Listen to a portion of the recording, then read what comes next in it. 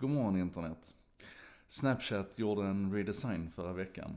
Och det är den vi ska prata om nu. Ni vet, Snapchat. Jag låter så gammal varje gång jag pratar om Snapchat. Men jag känner att jag måste förklara att det är den här tjänsten för snabbt försvinnande bilder och meddelande som ungdomarna då älskar.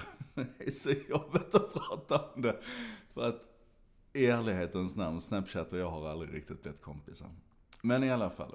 De har gjort en redesign och det jag studsar över här nu det är att när jag tittar på den här redesignen så tycker jag inte att den är speciellt anmärkningsvärd. Den är inte omstörtande i mina ögon. Men tydligen då så har det åtminstone enligt några tidningsartiklar, nu lät jag gammal igen.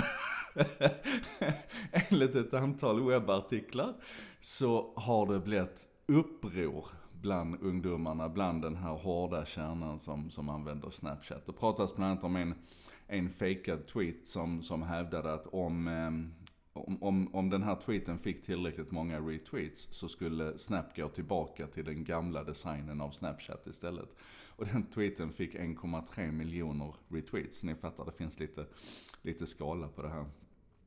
Men samtidigt så är det ju naturligtvis anekdotiskt. Det har inte gjorts någon ordentlig undersökning här nu, utan man har bara tittat lite grann på vad som har hänt i Twitter-communityt runt Snapchat och hur det verkar ha pratats om det. Och den stora grejen är tydligen att en del då menar att den här omdesignen har gjort det så svårt att hitta rätt att man har förlorat sina streaks. Och ni vet, streak det är ju det här när man snappar till någon eller man snappar mellan varandra dagar i rad. Och för varje dag du gör det här så upprätthåller du din streak. Och det finns ju då streaks på 100 och 200 och massor med dagar i rad. Och nu har man då tappat det för att man tyckte inte att man hittade rätt och kunde snappa. Och det är klart att det kan upplevas dramatiskt.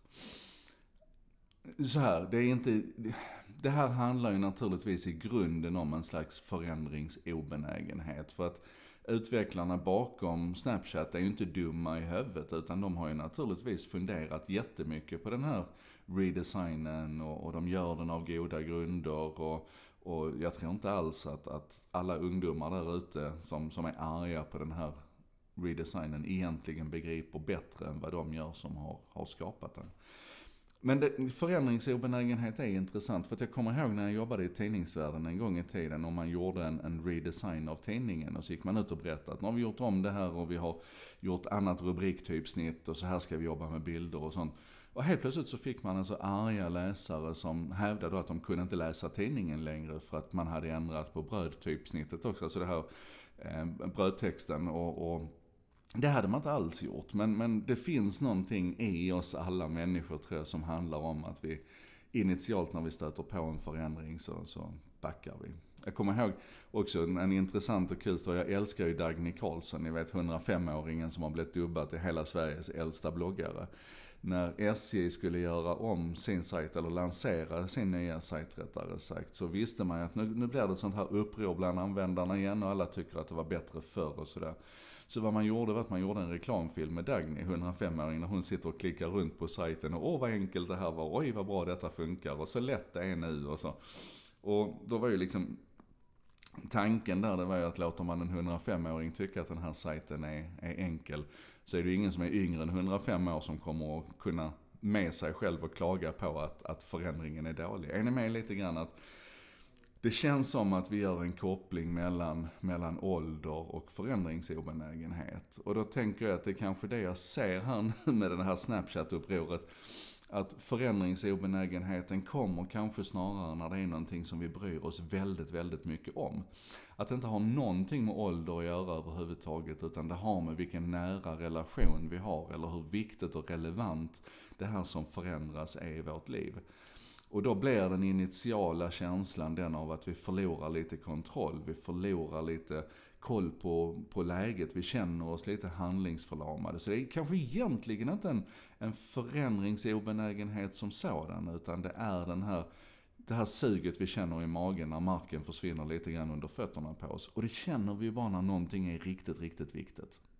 Ja, det var bara en reflektion. Jag tyckte att det var så spännande att se då hur uppenbart arga och förtvivlade kidsen är på en ganska liten förändring. Det kan vi väl klura på. Hur förändringsbenägen är du? Det här var i alla fall avsnitt 145 av En sak idag. Den skapades av mig, Joakim Jardenberg, med stöd från Bredband2 och Contentor. Bredband2 är internetoperatören som gillar internet precis som du och jag och tror på teknikens möjligheter. Och de hjälper till att sprida det här samtalet så att fler kan vara med och snacka.